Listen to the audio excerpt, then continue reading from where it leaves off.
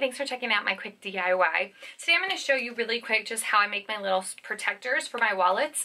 I did a review on my Adele wallet, and I'll go ahead and link that up in the tab as well as in the comments.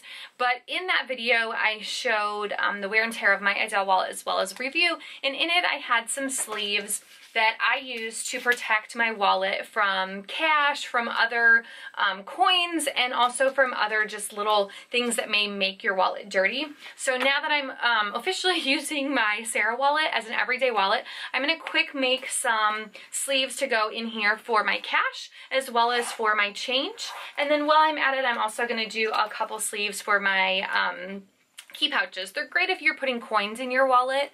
Also, if you're putting cash in your wallet and you don't want that kind of everyday grime to get in the sleeves. I also think if you are planning on ever reselling your wallets, it's a great way to keep the pockets looking really, really clean and fresh. So all I did was I went to, this one I actually got at like a Target, I think, but I'll link in the bottom some different options of sleeves, but I just got some scrapbooking sleeves, and these ones are already pre-divided up. On here it shows you the divisions, kind of how much you get in each case, but basically the sleeves are either 4" by 6" or 3" by 4" pockets.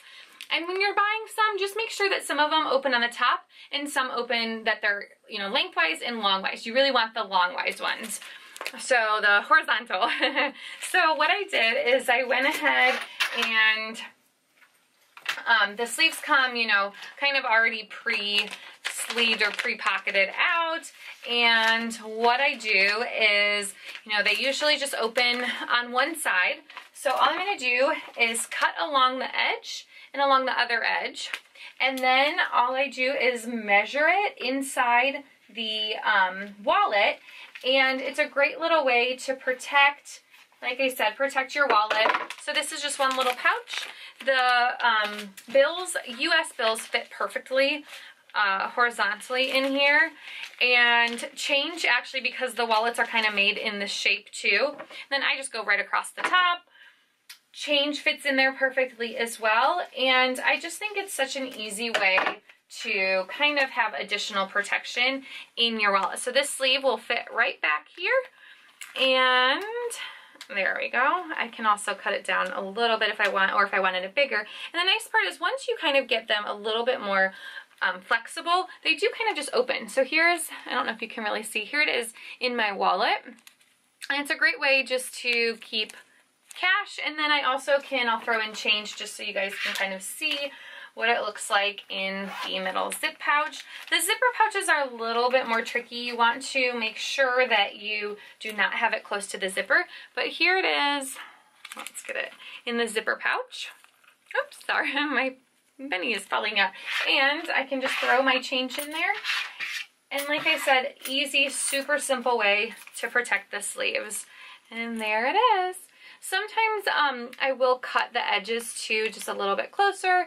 And so I made them for pretty much this back pocket, and the place where I keep my money really is the most, to me, the most dirty. And also, if you have a light colored wallet like the Rose Ballerine, I think it's a perfect way to, if you're doing receipts or something in there, it's a great way to keep your receipts if you're ever worried about the rub off of the receipt paper getting on your wallet. These sleeves are perfect. And then what I'm just going to use are these little side sleeves. So these ones just open right here at, let's see, this one right here at the top. So I'm going to use the smaller size for inside my key pouch. And again, same thing, I already cut one off, so just cut it off. You have yourself a little pouch, and it fits perfectly right in there.